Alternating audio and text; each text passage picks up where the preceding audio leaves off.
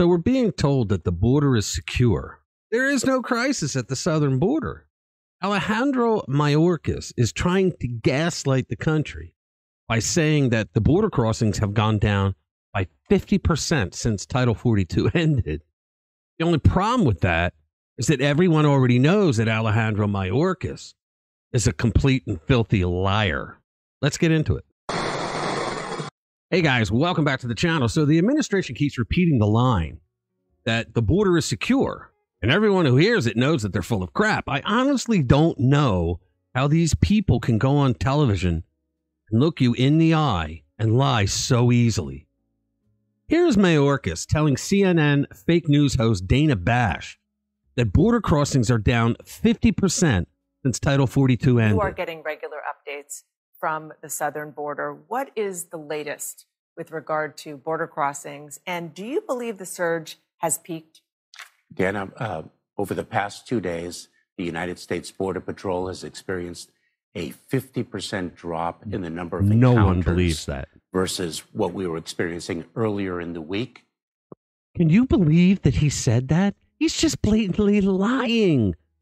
He forgets that just 3 days ago, he was on NBC News on the Today Show, where he answered a question about how he can explain the border, the unprecedented surge, when they had 2 full years to prepare for it.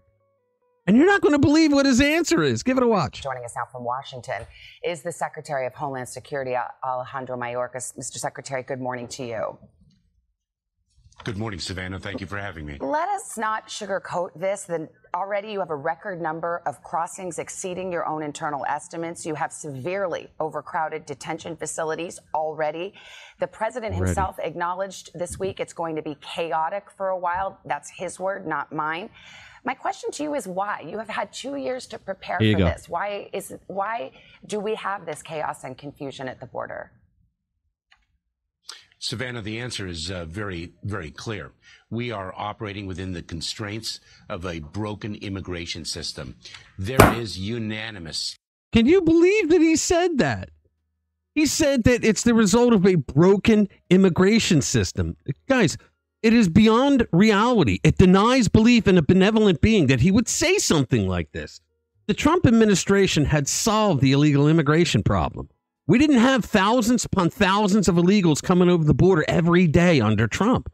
You cannot go from little to no illegals crossing to a number of illegals that could fill football stadiums since Biden came into office every day coming over the border. It's just too much for us to believe. When Mayorkas and the other idiots in this failed administration say that it's a broken immigration system, what they really mean is that they can't get the millions of people into the country as quickly as they want to. That's what they mean by broken immigration system, folks. That's exactly what they mean. They think that it should be easier for illegals to get processed into the country. Now think about that.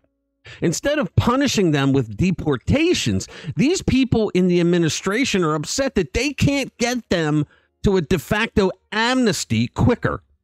Guys, it sounds like what they want to do is to allow illegal aliens who bypass the whole citizenship process.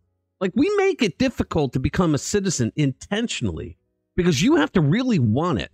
You have to work for it. It costs money to become a citizen. And they just want these guys to just bypass that whole system, cheapening our citizenship.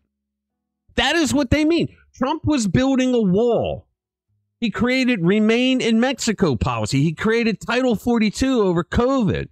He worked with the Mexican government to put their soldiers on their border with Guatemala. His administration made deals with Central and South American governments to stem the flow of illegals heading to our country. This administration tells bold-faced lies every chance they can. They have created hardships on the very people who come here. They travel through desert territories in blinding heat, and many of them don't make it here. We've heard the stories of young girls being given birth control by their parents because they know that their kids are going to be raped on the journey here by the cartel people. And then there are the people that this administration truly despise and don't care about at all, the American citizens. especially those in border towns that are being overrun and completely devastated by the army of invaders that are coming into our country. But the problem is that for the first time in our history, the Biden administration has made it possible that every city in America is now a border town because they keep busing and flying these people out to destinations unknown in the middle of the night like a drug drop-off with Pablo Escobar.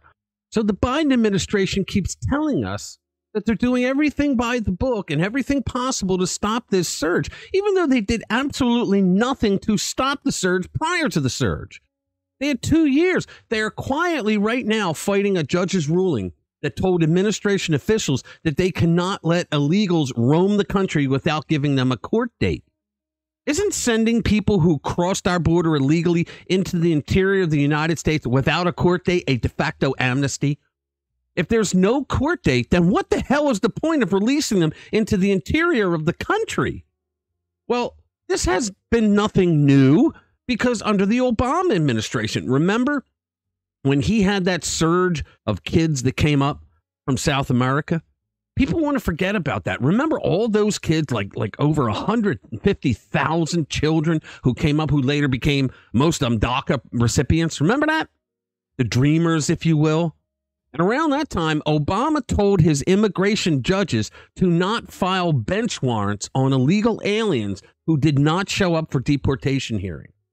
You might say, but Rich, Obama's in the executive branch and he can't tell judges what to do.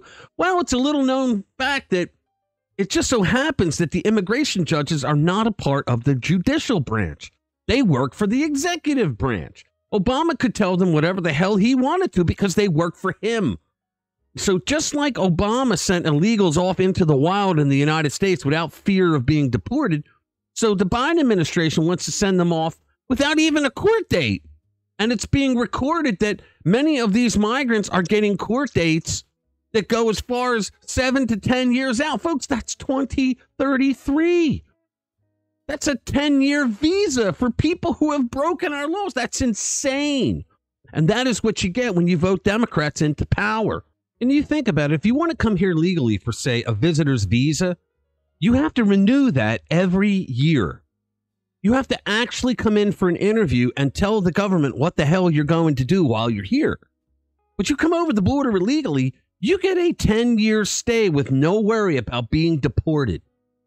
You have to ask yourself, why is the Biden administration doing this? They're not allowing millions of illegal migrants to come into the country because the law allows it, because it doesn't. That's not why they're doing it. Joe Biden has this media-created personality that he's a really nice guy and he's a likable guy. Biden is a prick.